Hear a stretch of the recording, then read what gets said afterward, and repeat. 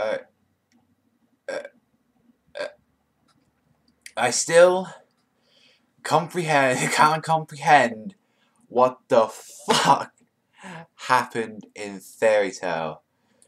So, I got home a bit early today, feeling pretty bad. Not really been there long, and I was like, "Oh, the Fairy Tale chapter's come out. Let me read it." And I'm like, "Yo, it was pretty like slow." You see, like Miliana like talking to Jalal, saying, I've already forgiven Jalal, like Urza saying, I've already forgiven them. Just back off. And he's like, "Why are you covering it? He killed Simone. He kept us captive." And she's like, "I can't forgive him." And out of nowhere, Ultir, and she's acting kind of funny, saying, "I'm the one who pulled everything behind the scenes. I'm the one who controlled Jalal from the shadows. I'm the one who killed Simone. If you want to come at me." I think like Ultir's motive. I think she don't think she's gonna be coming alive out of this. So she thinks like since she's rotten to the core, she's going to like take all the blame away from Simone. Like not from Simone, from Jalal. And even then they say, what's wrong with this twisted world? And Sting and Rogue, the current time, like actually were like took like fighting. They was fighting like the two dragons, and they're like joking about. And I'm like, this is still a war. Like, stop joking about. Like Sting was acting so much like Natsu, out of nowhere, and then as well come to my Grey and like freaking Julia. Since like all tears like I'm the freaking witch. My sins can't be wiped away that of the slate, and she's like scared and crying because she's gonna be killing an innocent person. I still don't think it's like way too much dramatic. I don't think they're gonna go and kill him, and like. Melody comes up to Julia asking, have you seen Ul anywhere?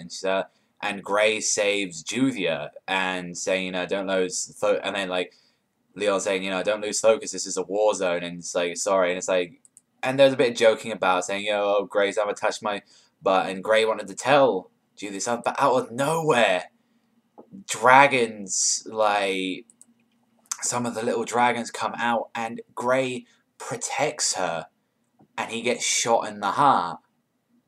And that's not all. Grey got shot some more. He was getting shot all over in his arm, like his chest. He was getting bombarded because of Julia, and she's there screaming her eye, like she's like got a face like that. Can't believe that her loved one is dying, and Grey gets shot in the head. I was like, what? I mean, yeah, Juvia's single now, so might gives me a chance to move in. But we did say we was gonna get people dying in this series, and I guess kill off one of the main characters. If this is actually gonna happen, if it isn't gonna, the power of friendship brings Grey back. You've done a really solid chapter, Hero. Like, you did a real solid. I mean, yeah, you build up the whole suspense with the whole thing with Ultir trying to, like, not kill her. As well, the comedy was a little bit silly, but overall, it was a great chapter. It's probably one of the better ones of this war, and it's like, we need to see what's going to happen. Is Grey dead? It seems a lot like Grey is out for the count. Like, you don't normally get up from taking bullets to the head unless you're a badass, unless you're Whitebeard, but Grey ain't no Whitebeard at all, so I think we just experienced one of the first, one of the first major deaths in the Fairy Tail Guild.